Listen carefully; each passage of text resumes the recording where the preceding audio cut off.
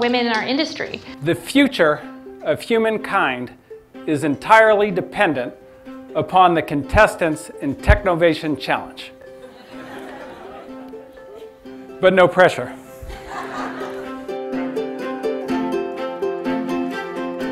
Through Technovation, teams of high school girls work with professional women in the high-tech industry, and they design mobile phone apps over the course of 9 weeks.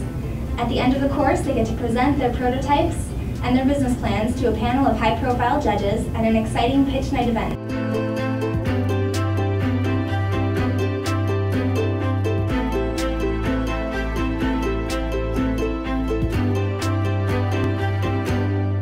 Technovation Challenge is a program that inspires girls to see themselves not just as users of technology, but as inventors, designers, builders, and entrepreneurs.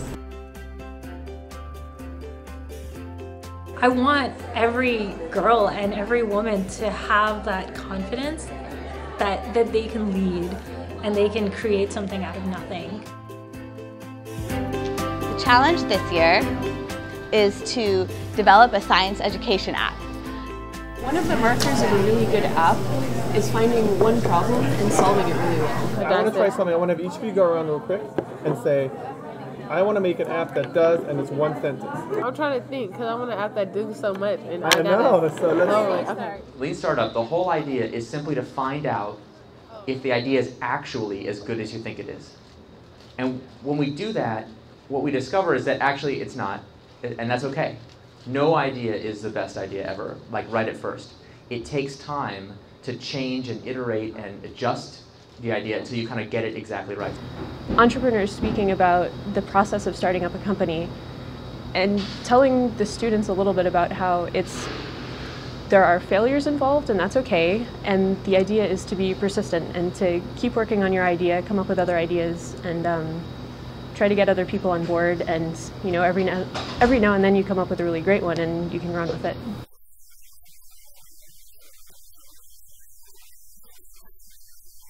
They are throwing ideas left and right, and the challenge is to get them to focus on something, but it's a way better problem to have than to have the problem of not having any ideas to choose from. I want an app that will teach you how to use tools for dissections in order to teach you how to do a dissection. Like this is the main part of the Maps app. Okay. Or there's a main part of the Angry Birds app. Okay. Just brainstorm right now. What is the main part of this Do you want us to draw dissection app? Yeah. Their ideas have kind of been almost like too grandiose, like they want to do too many things, and with 5 different people, they kind of came around the same idea and then fragmented a bit on how they want to see it implemented.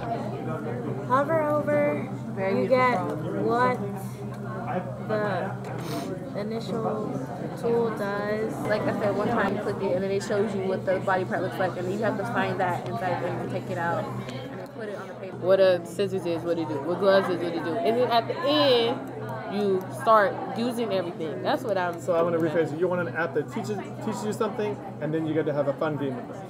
And then you get to like implement what you're taught. The starting screen, and then you get to this, and you've done what you showed where you... So it's been interesting to see how the teams respond to the challenge of trying to do things as quickly as possible, and I think they've done really well with that, especially since all of this is really new to most of them. So they go to scissors, and then scissors are for cutting open the body. Okay, then they grab the scissors and then go... So I was excited to be able to see and teach a little bit about the ideation process, coming up with app ideas, all the way through the prototyping and user research, and then getting to a working app. And App Inventor is the software program that you are going to be using to write your app. And basically it's a programming language, but it's a graphical programming language, so you can drag and drop your code. At first, I thought the technology industry was complicated, and I didn't want any part of it.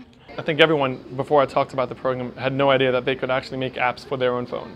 That was a big surprise for most students, and even for myself before I started. So I actually want to build stuff now and see how cool it's going to be when it turns out. There are 3 keys to a good presentation. Number 1, you need to have a big opening. And number 2, you have to have a strong close. And number 3, and most importantly, you have to keep number 1 and number 2 as close together as possible. Yeah. Start presentation. So I'm Jaleesa. I'm Alexis. I'm Karina. I'm Jessica. And our app is called Froggy Cut. Yes. With your help, we can save billions of frogs like Fernando. From dissection, here's our solution. Froggy Cut. As it's like a game, so it's like playing, and also since teens are becoming more connected with technology, it's a way to like connect them more. And so it was great. I mean, eye contact was good. Usually one person would be giving the pitch, but you guys had a good flow. You could work on that a little bit more and make sure it's always better to have it memorized rather than to be reading from notes. Mm-hmm. But, yes. Yeah. But all in all, yeah, you guys did a great job. Everything's coming together. Their pitch is really good for where they're at. And hopefully in a few weeks, we'll win regionals. We'll see. So first we have a team from the June Jordan School for Equity, and it's the Froggy Cut team. This is our friend Fernando the Frog.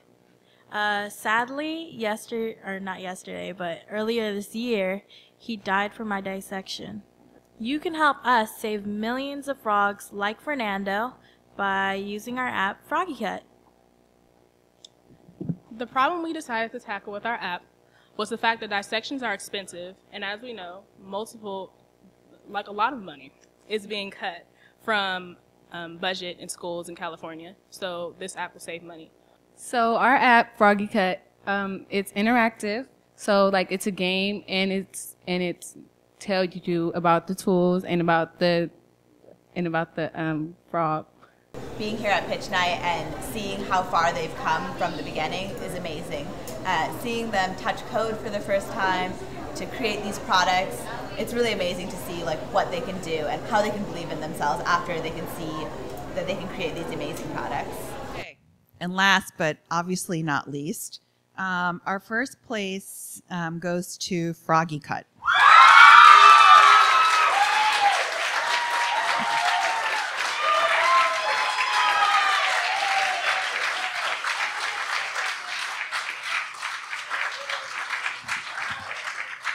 So I think Ignacio and I thought this was really clever, and so many things are moving towards the virtual world, and we really bought into the argument this would save a lot of cost to schools in terms of labs and infrastructure. The app also worked really well and gave us a really good idea of the current scope of it, but we could also see where they could take it further. What I found most exciting here today was that even at such a young age, these girls were addressing real problems and learning to become entrepreneurs by dealing with some of the hardest things, finding a market and things like that. They did a good job. I felt excited and happy, and I was shocked. So winning it against 9 other teams was like, whoa, we won. So it kind of gave us like a boost of confidence a little bit. Mm-hmm. It definitely prepared us for today. Android market designed to help students with chemistry. However, a majority of these apps are digital.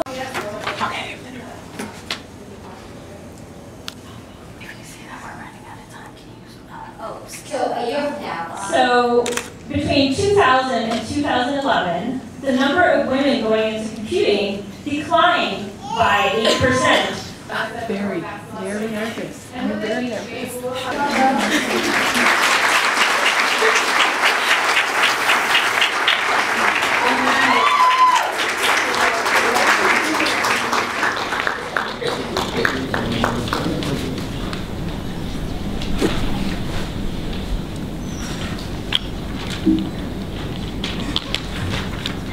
This is our friend Fernando the Frog.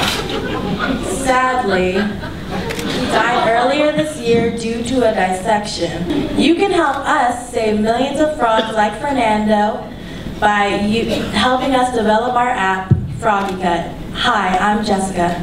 I'm Jaleesa. I'm Karina. Alexis. And our app is called Froggy Cut. Our solution is that it's interactive. You could use it yourself on your phone. It saves money because the frogs are really expensive, and also the tools. there's no waste, so it won't stink afterwards. And you don't have to worry about throwing it away afterwards. And one benefit about our app is that we have a restart button, so if you mess up, you can actually restart it instead of wasting another frog's life. There are 22 million high school age students. 5 million take biology with dissection. Usually 2 students are assigned 1 frog to dissect. That means 2.5 million frogs get dissected a year. It costs $4 per frog, so that means $10 million are currently being spent on frog dissections. If our app is used at the price of $1.99 instead, we save schools $5 million and we gain $5 million. Are there any other applications beyond frogs, that other type of dissections or other things you would do in a science class that you could develop an app for? Oh, so our future plans for this is to go global as in get emerging markets, and also we're going to have a level of difficulty. So like for easy we'll have like a worm or a grasshopper, and for medium we'll have like a frog, and for hard we'll have like a cow or a human or something. So either way you're still all doing dissections and using the tools. You get really hard and have the frog move. By the end of Technovation, they totally blossom. They actually sound and look like entrepreneurs. They know what they need to do, and they're very impressive.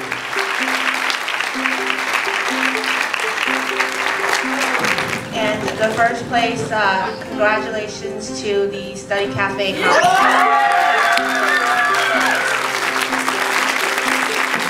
You have in your hands the ability to reinvent the world through whatever startups you invent yourself.